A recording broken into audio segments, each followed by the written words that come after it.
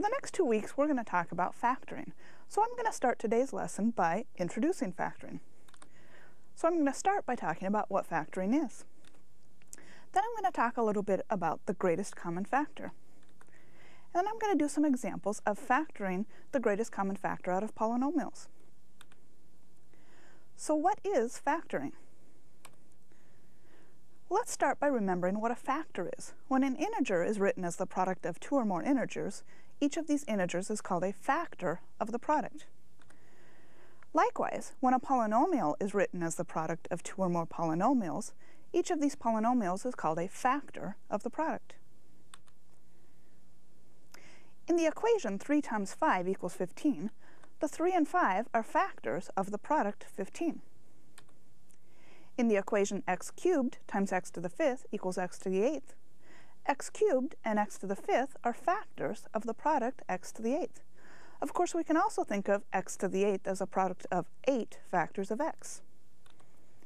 In the equation x plus 3 times x plus 5 equals x squared plus 8x plus 15, the binomials x plus 3 and x plus 5 are factors of the trinomial x squared plus 8x plus 15. The process of writing a polynomial as a product is called factoring. Factoring can be thought of as applying the distributive property in reverse. So we can think of factoring as the reverse process of multiplying. Now let's talk about the greatest common factor. The first step in factoring a polynomial is to see whether all of the terms of the polynomial have a common factor. We want to find and factor out the greatest common factor. So let's talk about finding the greatest common factor. Let's start by determining how we're going to find the greatest common factor of several integers. Well, our first step is to write each number as a product of prime factors. Remember that prime numbers are natural numbers whose only factors are 1 and the number itself. The natural numbers are just the positive counting numbers, 1, 2, 3, and so on. Second, we're going to identify the common prime factors. Any prime factor that appears in all of the numbers also appears in the greatest common factor. The exponent on the prime factor is the smallest number of times the prime factor occurs in any of the numbers. If there are no common prime factors, then the greatest common factor is 1. So let's do some examples. Find the greatest common factor of each list of integers.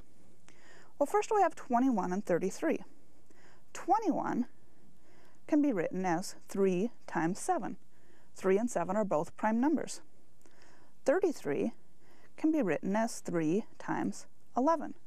3 and 11 are both prime numbers. Looking to see if there are any common prime factors to both of these numbers, I see that each has a factor of 3. So 3 is the greatest positive number that divides evenly into 21 and 33.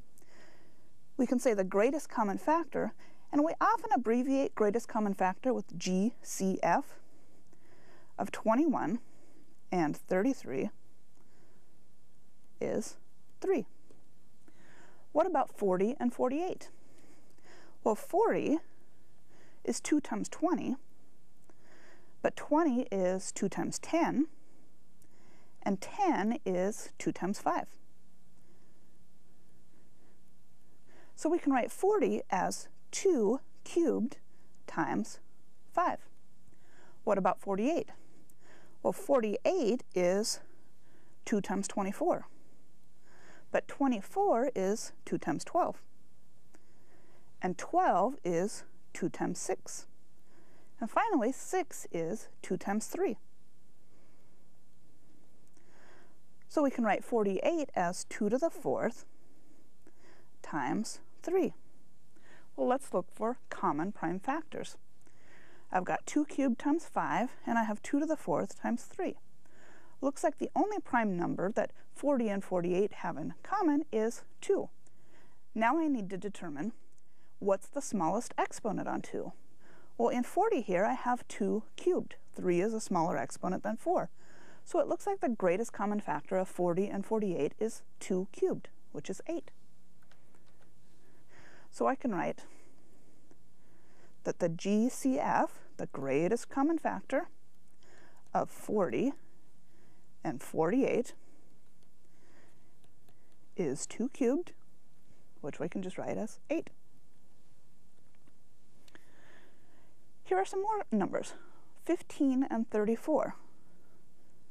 Well, how can I write 15 as a product of prime factors? 15 is 3 times 5. Both of those numbers are prime. What about 34? 34 is even. 34 is 2 times 17. 17 is also a prime number. So now I need to look for common prime factors. Here I have 3 and 5 makes 15. Here I have 2 and 17. Their product is 34. I don't have any prime factors in common. So in this case, the greatest common factor of 15 and 34 is just 1. So I write the greatest common factor, GCF, of 15 and 34 is 1. What about 12, 24, and 60? Well, let's start with 12. 12 is 2 times 6, and 6 is 2 times 3. What about 24? 24 is 2 times 12, so that's 2 times 2 times 2 times 3. And what about 60? 60 is, let's see, 2 times 30. 30 is 2 times 15. And 15 is 3 times 5. So now I need to look for common prime factors. Let's see, 12 is 2 times 2 times 3. 24 is 2 times 2 times 2 times 3. Both of those have 2 2's and a 3. What about 60? 60 also has 2 2's and a 3. 2 times 2 times 3 is 12. Well, let's look at these numbers I started with. 12 and 24, those are multiples of 12. 60, that's a multiple of 12 also. I might have observed that ahead of time and saved myself some steps. A lot of times when I'm finding the greatest common factor of a list of integers, all that I do is look at the numbers and see if I can figure it out in my head, and I don't always have to go through this long process. So in this case, through the long process, I have discovered that the greatest common factor of 12, 24, and 60 is 12. What if we have variables? Let's find the greatest common factor of x squared, x cubed, and x to the 5th. Well, the greatest common factor of several expressions of the form x to the n is x raised to the smallest exponent that occurs in any of the expressions, similar to what we are looking at with prime factors. We looked for the smallest exponent on any prime factor. So looking at our expressions, x squared, x cubed, and x to the 5th, obviously our smallest exponent is 2. So it should be the case that the greatest common factor of x squared, x cubed, and x to the 5th is x squared. Let's make sure this makes sense. Let's think about how we can write each of these expressions. X squared is x times x. X cubed, x times x times x. X to the 5th has 5 factors of x. What do all of these factorizations have in common? Well, every one of these has 2 factors of x. That's where our greatest common factor, x squared, came from. Now let's find the greatest common factor of t to the 7th, t to the 12th, and t. Again, since these are all just powers of a variable, powers of t in this case, I'm looking for the smallest exponent. I have an exponent of 7, an exponent of 12, and an implied exponent of 1 on that t. 1 is definitely smaller than 7 and 12, so t to the first power, which is just t, is going to be our greatest common factor. So the greatest common factor of t to the 7th, t to the 12th, and t is just t. Now let's find the greatest common factor of 2x squared, 8x cubed, and 10x. Well, now we have integers as well as powers of x. We looked at how we find the greatest common factor of integers. I think I can do this one in my head. 2, 8, and 10 have a greatest common factor of 2. Then looking at our factors of x, we look for the smallest exponent. Well, there's an implied exponent of 1 on the x in the term 10x. So our greatest common factor is going to have 2 for the coefficient and x for the variable part. So the greatest common factor of 2x squared, 8x cubed, and 10x is 2x. Now let's find the greatest common factor of a squared b cubed, a to the 5th b squared, and a to the 6th b. Well, remember we said that the greatest common factor of several expressions of the form x to the n is x raised to the smallest exponent that occurs in any of the expressions. What I need to do here is just apply this twice.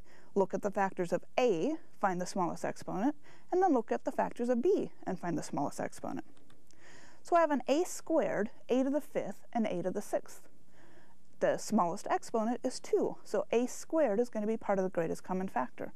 Now let's look at the b's. I have b cubed, b squared, and b. b has an implied exponent of 1, so my smallest exponent is 1. So my greatest common factor should be a squared, b to the 1st, which is just a squared b. So the greatest common factor of a squared, b cubed, a to the 5th, b squared, and a to the 6th b is a squared b. What about the greatest common factor of p squared, q to the 3rd, r squared, p to the 5th, q to the 4th, r cubed, and p to the 5th, q squared? Well, now I have 3 variables to consider. What's the smallest exponent on any of the p's? That's a 2 in the first expression, p squared. What about q's? I have a q to the 3rd, q to the 4th, and q squared. Q squared has my smallest exponent of 2. What about the r's? In the first expression I have r squared. In the second expression I have r cubed. In the third expression I don't have an r, so r is not going to be part of the greatest common factor.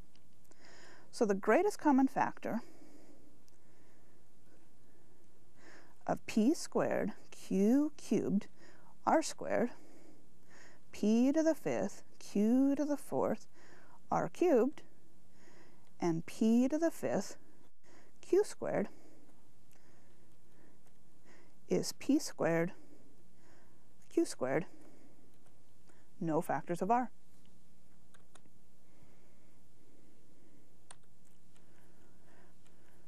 Now I want to talk about factoring the greatest common factor out of polynomials. Let's factor the polynomial 5t plus 15 by factoring out the greatest common factor of the terms.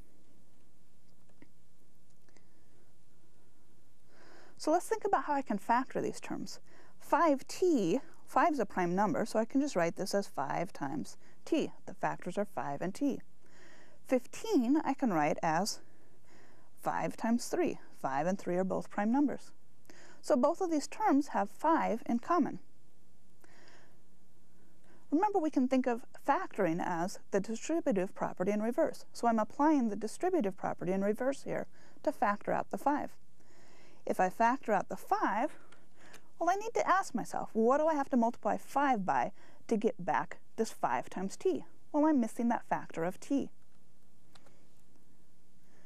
For the second term, I need to ask myself, what do I need to multiply this 5 by to get back this 5 times 3? Well, I'm missing this factor of 3. The nice thing about factoring is you can always check your work. All that you need to do is take your factorization and multiply. So in this case, we need to distribute the 5 back through the parentheses. So 5 times the quantity t plus 3, 5 times t is 5t, plus 5 times 3 is 15. 5t plus 15 is the polynomial we started with, so my factorization checks. Now let's factor the polynomial x to the 4th minus x to the 7th by factoring out the greatest common factor of the terms. So I have 4 factors of x in the first term and 7 factors of x in the second term. Remember, when I just have a variable raised to a power, all I'm looking for is the smallest exponent. So the smallest exponent here is x to the 4th. So I should be able to factor out x to the 4th as the greatest common factor. Now I need to ask myself, what do I have to multiply x to the fourth by to get this x to the fourth I started with? Well, that's just the multiplicative identity 1.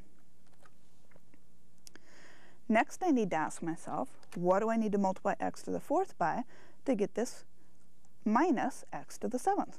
Well, I'd need to multiply by minus x to the third. I'm missing 3 factors of x.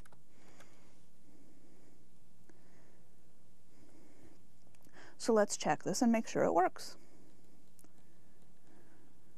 When I multiply x to the fourth by the quantity 1 minus x to the third, x to the fourth times 1 is x to the fourth, minus x to the fourth times x to the third, that's a total of 7 factors of x.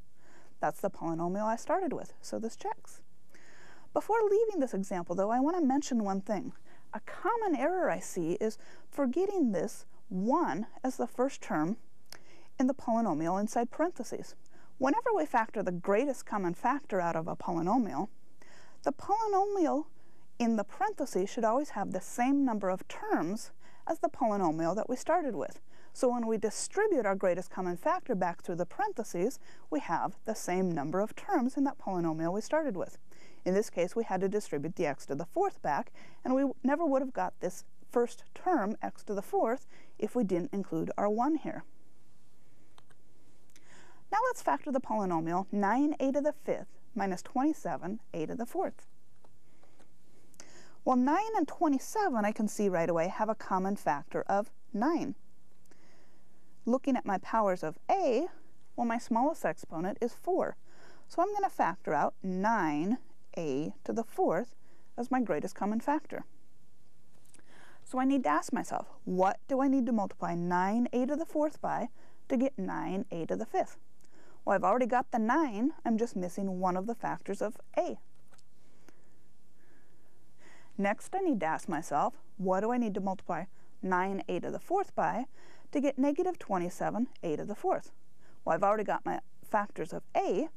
What I'm missing is negative 3. Negative 3 times 9 will give me negative 27. Let's go ahead and do this check in our heads. Let's make sure if I distribute this greatest common factor back through the parentheses, I really do get the polynomial that I started with. 9a to the fourth times a is 9a to the fifth. That's good. 9a to the fourth times negative 3 is negative 27a to the fourth. That's good. So my factorization checks. Now let's factor 10p to the fifth minus 25p cubed plus 5p squared. Well, 10, 25, and 5 all have 5 in common, so I know that part of my greatest common factor will be 5. Then I need to look at my powers of p. What's the smallest exponent? Well, I have a p to the fifth, a p cubed, and a p squared. So my smallest exponent is 2. So my greatest common factor here should be 5p squared. If I factor out 5p squared, first thing I need to think about is, what do I need to multiply 5p squared by to get 10p to the fifth?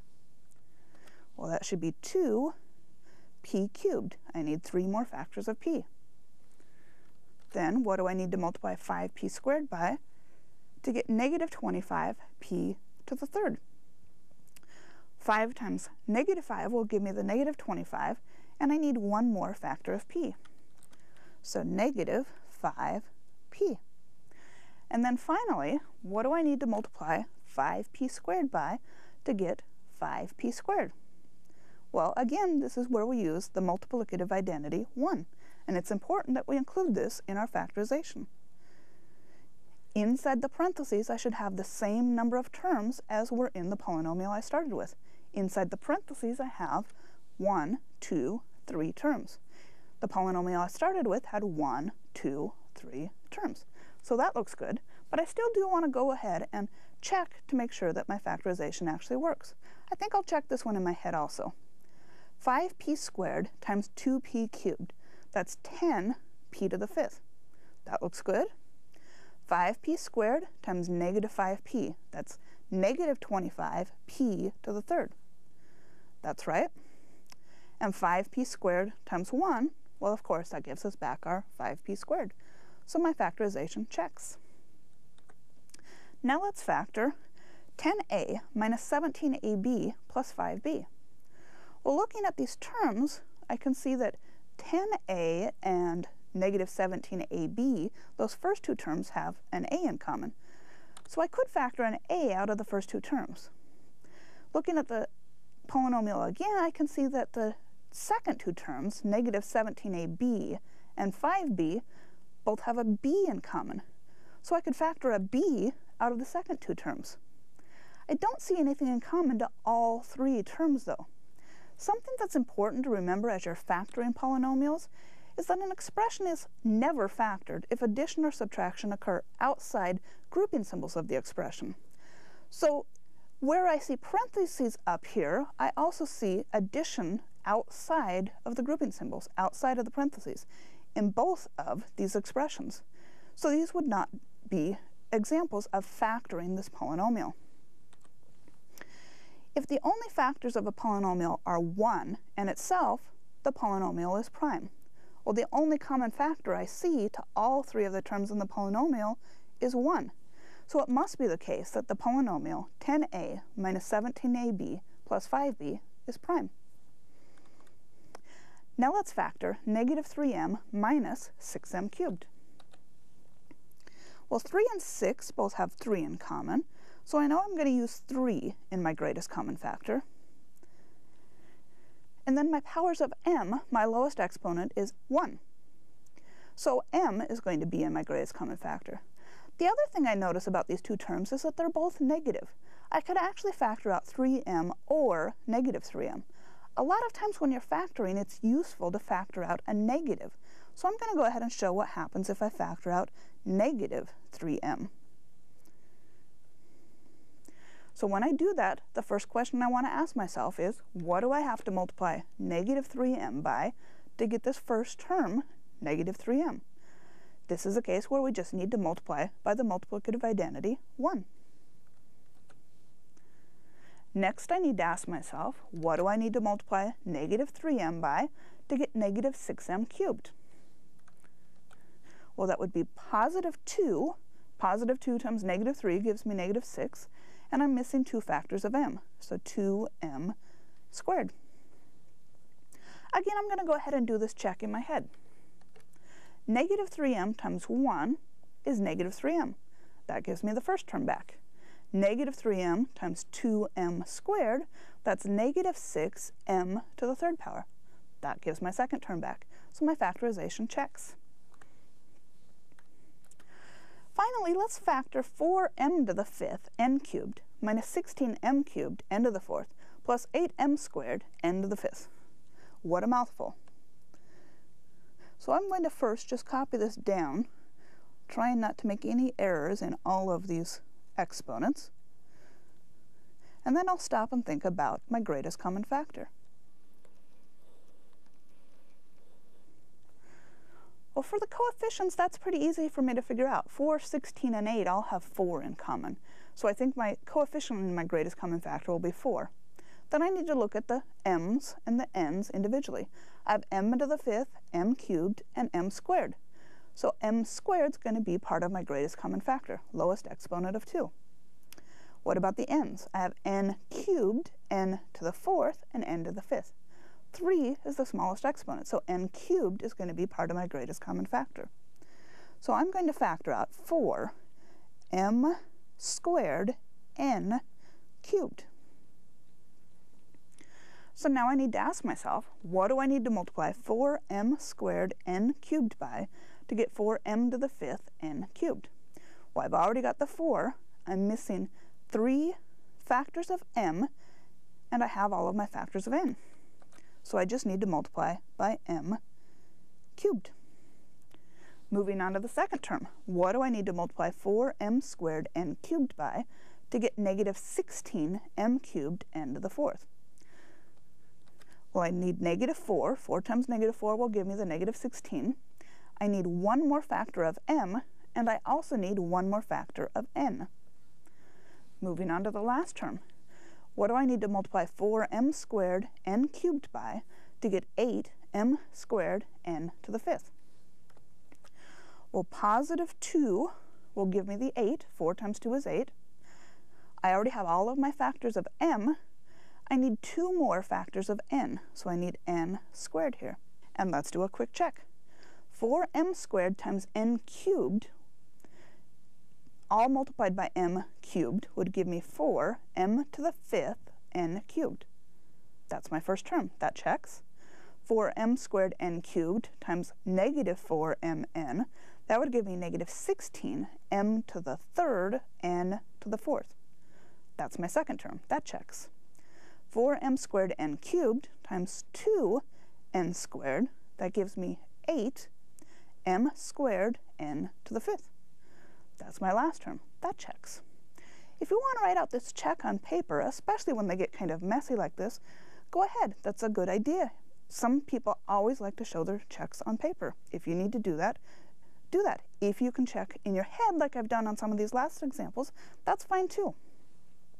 I'm going to turn this over to Steve now, who's going to talk about another factoring technique for polynomials.